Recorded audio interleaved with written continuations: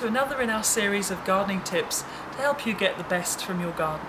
Today we're working in a garden that we've just finished building and planting, and we're going to add some climbers onto the new fencing. New fencing can be really quite bare and stark when it first goes in, and cladding it with some beautiful climbers, encouraging climbers to grow up it, perfect way to make it greener and softer.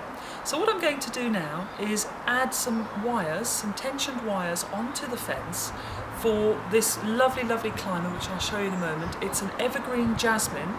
It's Trachelospermum jasminoides. Evergreen, has beautiful flowers and scent, and is a really spectacular addition to any garden. So now I'll show you how to put wires onto a fence. We use these hooks, these stainless steel hooks, and we screw them into the fence to give a nice strong anchor point for the wires. So I use pliers as well because it's very difficult to get it tight enough by just using your fingers. So what I use is a heavy gauge garden wire. It's available in any DIY store or garden centre. It's about £5 for a roll, about 30-metre roll, and it's ideal. It'll last for many years, and with it being coated with a green plastic, it's quite invisible when it goes on. So all I do is I feed it through my screw eye, and then I twist it round to give a nice secure fixing at this end on the fence. Then I pay out the wire to go to the far end.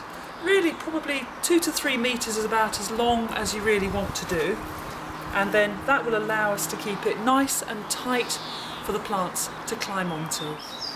So now we've tied in the wires onto the fence and they're nicely tight for the plant to climb onto. The way then to tie the plant onto the wires is to use a soft string. Now I like to use this, it's very economical soft jute string. It's quite cheap, about £1 a roll. And the beauty of it is that it only lasts for about a season.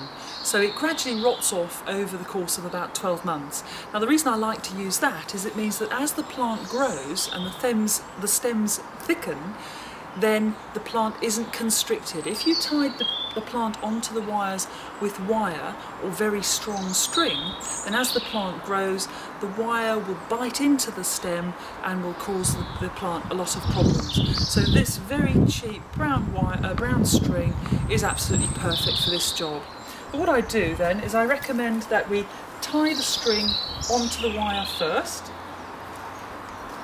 Now you can use a granny knot or a reef knot. I really don't think it's that important. And then we take the plant here and we try to tease it out a little bit to give us as much cover as we can over the fence. So when the plant arrived, it had been trained onto canes, so it was really rather congested. So I want to pick my main stem and then tie it onto the wire to give it some support.